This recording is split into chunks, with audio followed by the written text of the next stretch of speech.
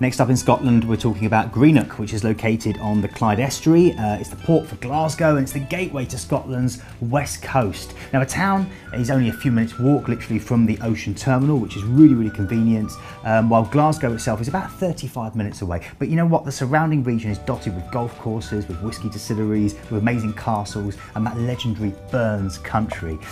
Now, which cruise lines go out of Greenock? So you'll find Fred Olsen Cruise Lines go out of Greenock. You've also got Hebridean Island Cruises, Silversea Cruises, Maritime voyages, and you can do sailings to the Hebrides, Orkney Islands, Shetland Islands, Scandinavia, even Canada, Portugal and the Azores, so lots of places you can go to. Now, great access of course with Glasgow, is quite centrally located, 24 miles away from the M8, while trains run from the city through to Greenock Central Station, which again is a short taxi ride or even a 15-minute walk to the terminal if you're feeling particularly healthy and you don't have too much luggage or you've got it on wheels.